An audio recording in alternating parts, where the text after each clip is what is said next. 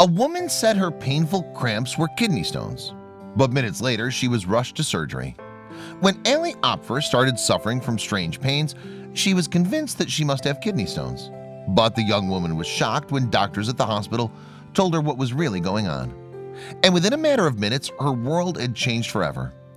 Allie Opfer is a 23-year-old college student from Garrettsville, Ohio. She's a senior at Kent State University, where she's studying air traffic control. Opfer also works as a cheerleading coach for the NEO All-Stars cheer program. And on December 21st, 2017, Opfer woke up feeling largely fine.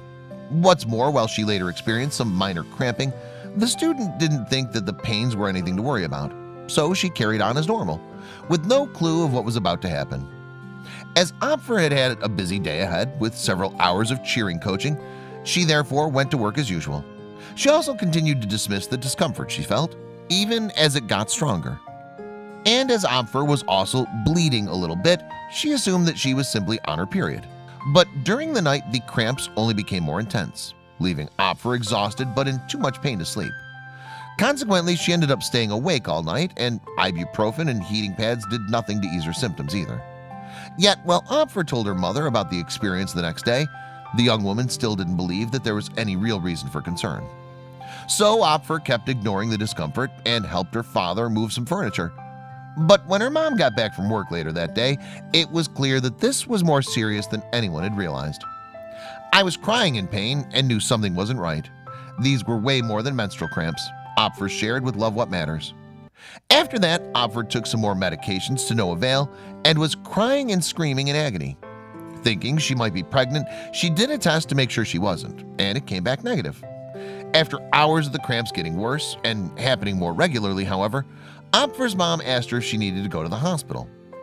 At first, Opfer denied that she required any assistance. Eventually, though, she agreed that she needed medical help, and fast. Subsequently, her mother rushed her to the University Hospital's Geauga Medical Center. As she arrived, Opfer was screaming in the emergency room. She was quickly taken back to see a doctor. At the center, Opfer had blood work done. She was also given morphine for the pain and magnesium sulfate to prevent seizures. Then, when her doctor and nurse got the results of the tests, they discovered that her white blood cell count was elevated, and they told Opfer that she most likely had kidney stones. After the doctor looked over her stomach, though, he discovered a hard mass. Opfer's doctor then explained if the mass turned up to be made of kidney stones, she might turn out to need surgery straight away to remove them. However, it would take an ultrasound to verify if the doctor's suspicions were correct. But when Opfer saw the look of astonishment on the technician's face, she was convinced that it was terrible news. After her ultrasound, Opfer's hospital room was suddenly filled with people as she waited to discover her fate. "I was preparing myself for the worst news possible, that I was dying," she subsequently explained.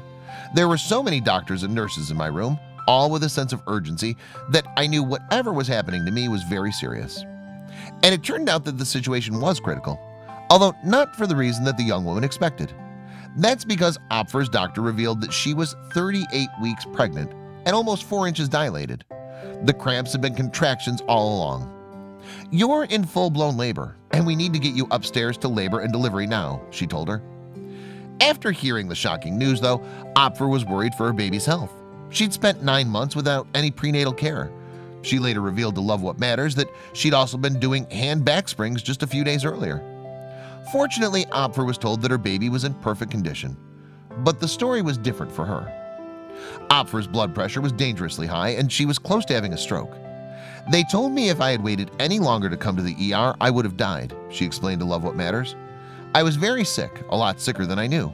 The baby was also breech, and Opfer had severe preeclampsia, which meant that she had to be rushed into surgery for a C-section." Then, after 42 hours of labor, Opfer's miracle baby was finally removed, and she welcomed a little boy at 3:31 a.m. on December 23, 2017. It had been just 30 minutes after she found out she was pregnant, and Opfer and her mother were so desperate to hear the baby cry and know that it was fine. "He finally started crying, and so did we," she later revealed. Opfer decided to call the newborn Oliver David, the latter name chosen for her father.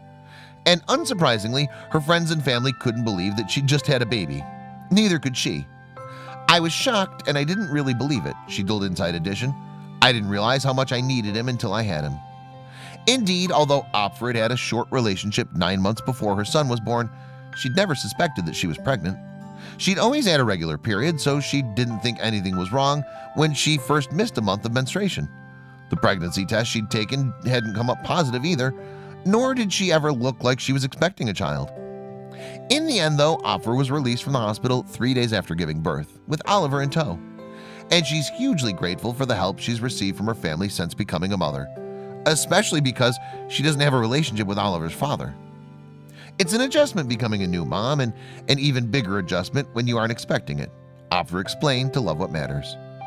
Since the birth, meanwhile, Opfer's story has been shared thousands of times, and she's received a lot of support online. Furthermore, Oliver is now over a year old, and he and his mom couldn't be happier together. "He's my very best friend," she told Inside Edition. "Our connection is so strong."